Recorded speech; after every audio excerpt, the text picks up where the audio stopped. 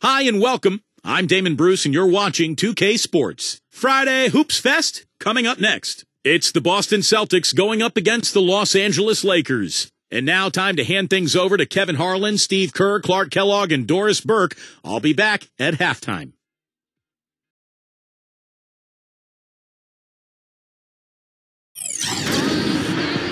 We've got the Boston Celtics taking on the Los Angeles Lakers. And here it comes, the NBA on 2K Sports for myself, Kevin Harlan, and my broadcast partners, Steve Kerr and Clark Kellogg. Welcome, everyone. And now the opening lineup for Boston. They've got Ainge. Maxwell is out there with Bird. Then it's Parrish. And for the Lakers,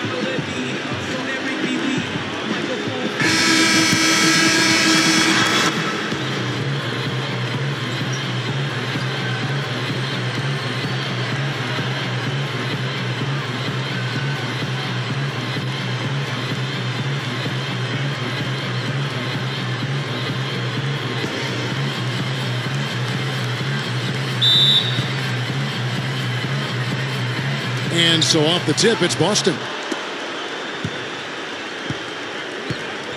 Here's Buckner. He passes to Maxwell. Comes up empty from the left block. Johnson outside. Johnson right side. Good. Johnson's got the first points up on the board tonight here for the Lakers. Nice way for him to get started here early. And guys, hopefully a sign of things to come from him here. Now here's Bird.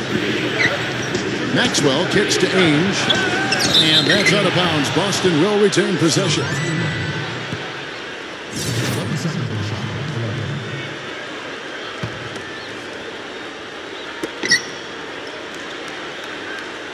Bird right side. 6 to shoot. Maxwell. Bird, Rambis defending. With the clock winding down, can't get it to go. And the Lakers going the other way now. And just about a minute into the first quarter. No good. He's far too tentative in the paint, and even more so when the defender is up tight on him like that time. And good on the basket. Book it. I like it. He could have gone for the forced finish, but opted instead for kind of the nice smooth finger roll. I like it.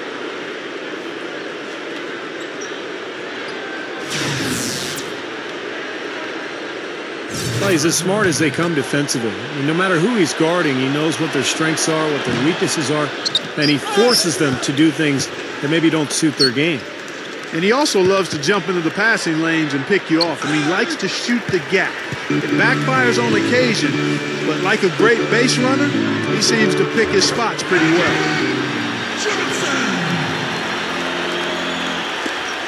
1:33 left to play in the first quarter. Bird against Rambis. Parrish kicks to Bird. Lets it go from 11. Rebounded by Abdul-Jabbar. Lakers have gone 2 or 3 here to start off the game. Pass to Rambis. Bird covering. Dunked home with one hand.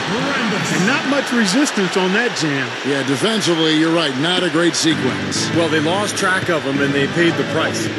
They could use a big shot here to get this offense going. Sure could, Kev. I mean, too many empty trips. They need some points. Passes to Maxwell. Here's Buckner. The pass to Maxwell. Right up. Good. They saw just a little bit of daylight, went right to the rim. The Lakers have gone 3 of 4 from the field to start out the game. Back to Abdul-Jabbar. Inside, Rambis. Sinks that one from the post. He's a guy that'll take it right into the teeth of the defense. A lot of his points come from inside of 5 feet. Ainge kicks to Parrish. The jump hook. The Lakers with the rebound. Rambis, and that one's good. He has 6. What a start it's been for them from the field in this game. You know what? It's early, but if they can keep shooting at this rate, Steve, they'll run away with this thing. Lakers shooting their first free throw of the night here.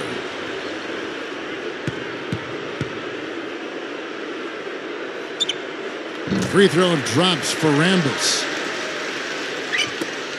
There's 14 seconds left in the first. Archibald. He's guarded by Cooper. Offline from the high post.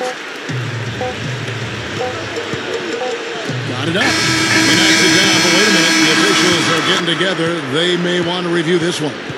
And indeed, they're going to look at it again. They need to be certain he beat the buzzer. That shot absolutely had to be reviewed. It's going to have a major impact on this game. To the naked eye, that was a very tough decision. Man, you'd love for the replay to be definitive, but wow, even in slow motion, it's hard to tell if that one should count.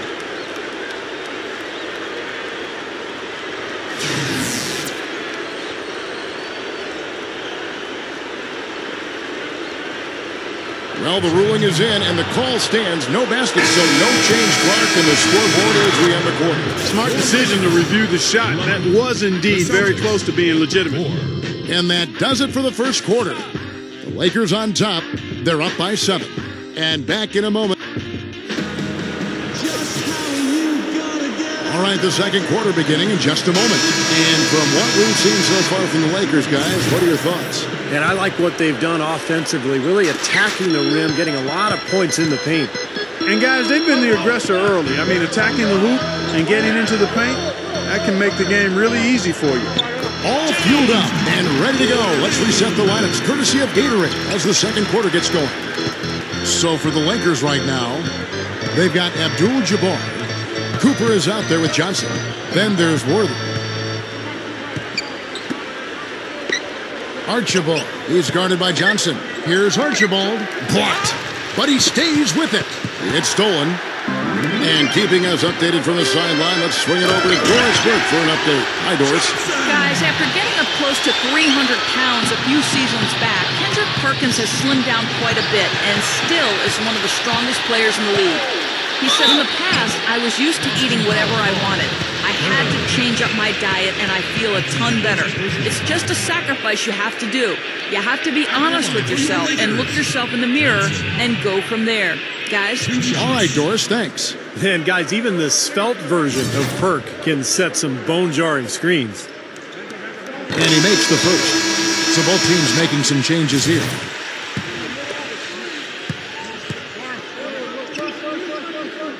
And both free throws good for Johnson. I'm always impressed by big men who shoot free throws as well as he does. For some reason, they're a rarity. The feed now to Ainge.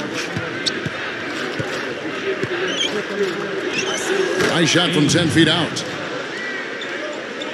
Lakers leading by 11.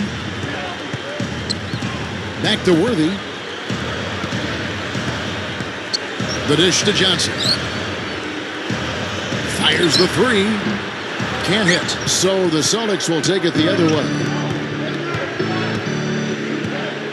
Ainge, the pass to Maxwell. We're about a minute and a half into the second quarter now. Kicks it to Ainge. And so he draws the foul on the shot. A trip to the line to shoot two. And no question, he got bumped on that shot. Definitely no room for discussion on that one. First trip to the free throw line for him in this one. So both teams changing it up here. Both free throws good from Ainge. The Lakers have gone 2 of 3 from the field here to open the second quarter. The Lakers working the ball around now. Pass to Rambis. 1:11 left in the first half of basketball. That's good.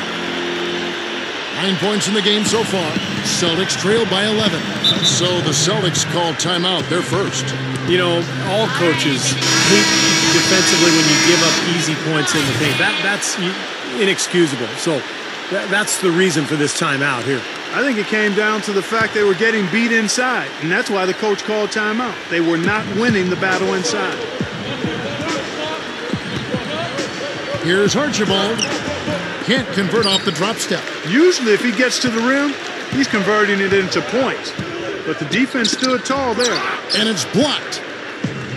And pushing it up, here's Boston. Here's Henderson. The Lakers with the rebound. If they could end every possession with that shot, they'd be happy. 9 times out of 10, that's an easy layup for them. And now, guys, still early in the second quarter, and that's his second foul. I'd be anxious to see if they leave him in here. The Lakers have made 3 free throws so far, haven't missed any. So it's both teams making substitutions here. And Abdul-Jabbar no good on that one. Celtics trail by 13. He dishes it to Bradley. 4 seconds separating the shot and game clocks. Rambis kicks to Johnson. Up and in on the layup.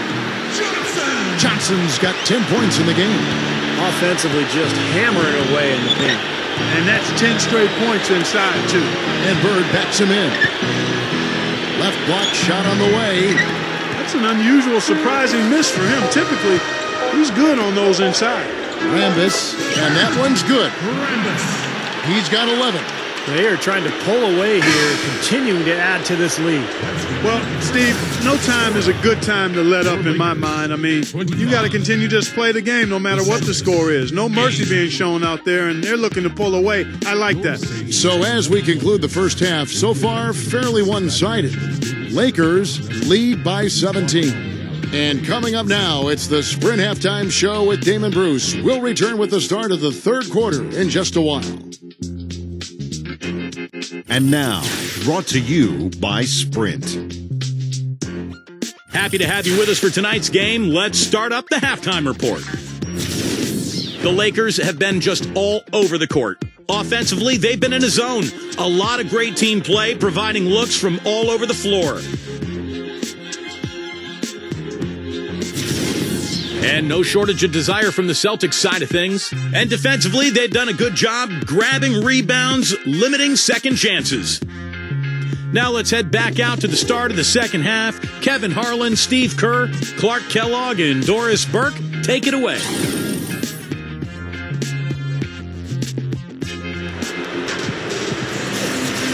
And as we welcome you back, we begin our second half. So far, not a technically contested game, guys, but, you know, anything can happen.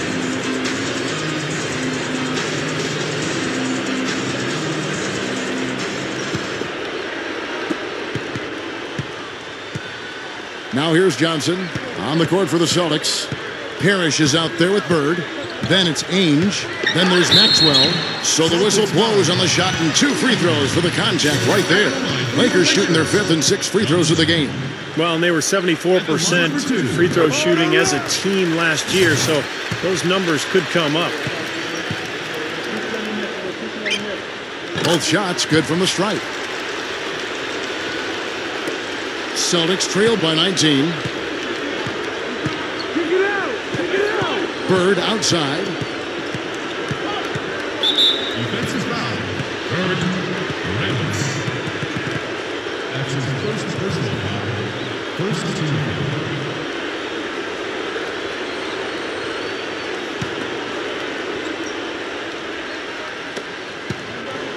Bird right side. Here's Ainge. The rebound by Johnson. A nice little rebounding advantage they're enjoying here. Yeah, and that's the reason they've got this big lead. I mean, they're dominating the glass and really being tougher than their opponent.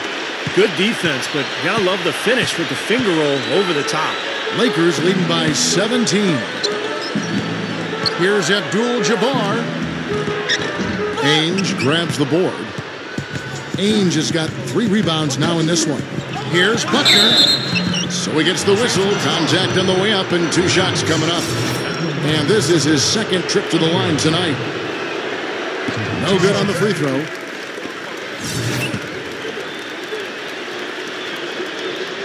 Good on the 2nd free throw.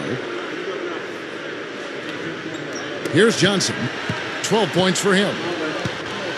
Stolen by Ainge.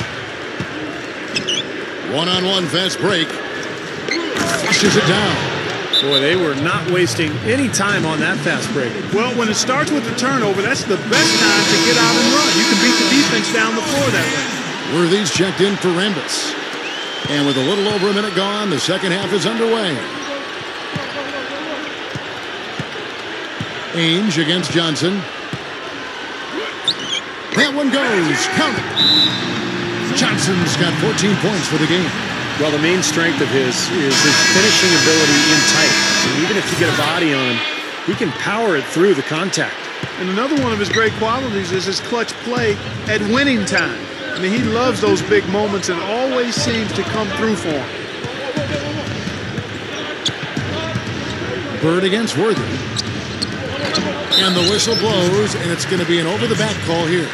Well, you like it when a guy goes hard to the boards, but you have to be smart. He went right over his back on that one. Not a good play. I think he was just over-anxious that time. 1:29 left to play here in the third. Down low. Open look. Green for 2 points. 1:19 left in the third quarter. He feeds it to Abdul-Jabbar. And here we go. Fast break. Henderson's got it. Lakers leading by 12. Johnson outside. He kicks it to Worthy. And Boston with the rebound. That was not pretty there. You got to make that one, but maybe that's not his range. The Celtics shooting their 6th and 7th free throw attempts tonight. Well, last year collectively, I mean, this team shot 74% from the free throw line. Pretty low number. And the Celtics making a change here. Lakers have gone 1 of 3 since starting the second half. Puts up a 3. Johnson can't hit. Here's the Celtics with the ball. A big stretch here going 10-2. Down goes the slam. Now they're on a hot streak now. They can't miss and really trying to cut into this lead. Well, it's been a fantastic comeback effort, guys, and they've actually shot their way back into this one. And that's exactly what you call a high percentage hooper there. It sure is. The one-handed throwdown. Gotta love it. Haynes the pass to Maxwell. Over Abdul-Jabbar. Maxwell's shot is no good. The Lakers have gone 2 of 5 shooting here in the third quarter. Johnson, the rebound by the Celtics. Ainge has got 4 rebounds now tonight. Taken away.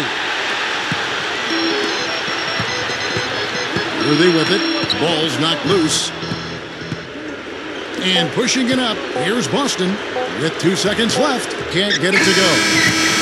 And here at the end of the third quarter, it's a double-digit ball game. Lakers ahead. They're up by 11. And we're just moments away from the start of the fourth quarter. Stay with us.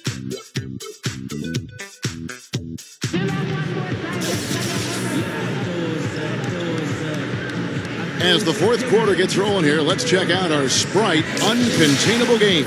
Let's go to Doris Burke. Hi, Doris. Well, Kevin, our uncontainable game in this one, the stretch by the Lakers.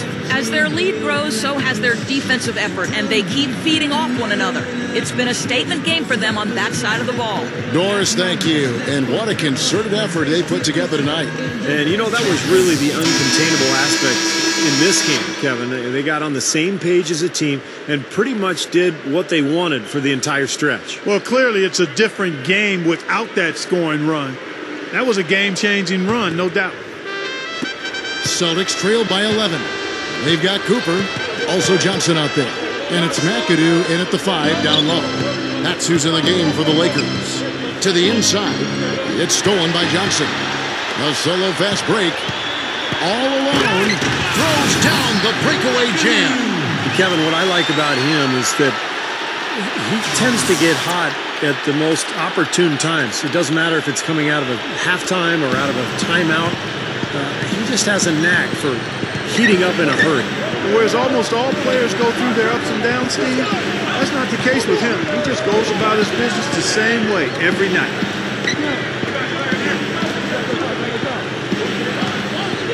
Five on the clock. Here's Archibald. And poor shot selection there. Not a high percentage look for him. Lakers leading by 13.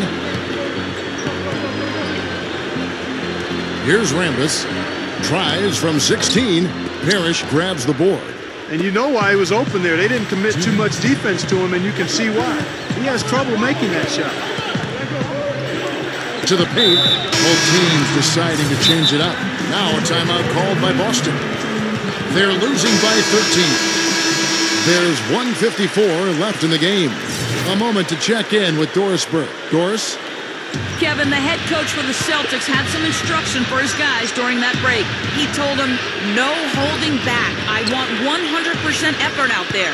If you can't give it, ask for a sub. No time to rest now. Let's get after it. Kevin, he wants everything they've got. Abdul-Jabbar with it. And it's McHale picking him up. Foul call that time on the way up. That'll give him 2 chances at the free throw line here. As the three-point shot has become more and more prominent in the NBA, you know, the mid-range jumper has fallen somewhat into disfavor and taken a back seat. Defenses are actually geared to force shooters inside the three-point line. You hear coaches talking all the time, chase them off the line and then challenge the two-point shot. Maxwell is checked in for the Celtics. And when you talk about the three-point shot, Steve, do you think it's starting to take on too much prominence, or do you like the way it's affected the game? I actually preferred it, Kevin, when only maybe 10 or 12 three-pointers were attempted per game and that there was more motion offensively, more diversity. Now it seems like everybody just spreads the floor and launches threes from all over the place. It's fun to watch at times, but strategically it's not as interesting. We've gone about a minute and a half into the fourth quarter. Parrish dishes to Ainge. Back to Parrish. Clock at 6. Here's Bird. Gets it to go. Points in the paint has been the main course, or main entree, if you will. They just keep pounding it inside. Well, they're seeing no resistance defensively in the paint area, so the defense has got to be tougher. And they're struggling a little bit on the glass. They've got to pick up their physical play in the paint. Yeah, it's about being tougher and more physical, just as you said, Steve. If they can do that better, they've got a chance to come back. The lead now cut to single digits. And with the defense playing that well, the double clutch was the only way he was going to get that ball off. Johnson cannot hit, so the Celtics will take it the other way. Back to Ainge. 44 seconds left here in the fourth quarter. Here's Parrish. That is good. Got to be very careful with this team. They can be really strong inside if they get good position. Well, you give up that kind of deep position, Steve, you're done. It's over. No, you can put this one in the W column. I mean, this is locked up now. Yeah, I agree with you, Steve. I mean, they closed this game out exactly like they needed to. He drops the first one, and that brings them within 8. Both free throws good from Ainge. This game looks like they've got it just about wrapped up. You're exactly right. I mean, take care of the ball, work the clock. It's a wrap. Yep, nice game. Doesn't look like they're going to take it easy on them down the stretch. It certainly doesn't look like it. I mean, they're still aggressively attacking the basket and putting up points. And the shot is good. The Lakers have gone 3 of 6 in the field so far in the fourth quarter. And the Lakers can just let the clock run down here. Here's Abdul-Jabbar. Another shot blocked. Pass to Buckner. Nails it. Here's Johnson. Off the mark. And so the Lakers take the win. They pulled off this win, Clark, with respectable performances on both ends of the floor. Yeah, I think it was just really a nice overall effort, Kevin. For Clark Kellogg, Steve Kerr, and Doris Burke, this is Kevin Harlan thanking you for tuning in. Now it's time to present our Jordan Player of the Game.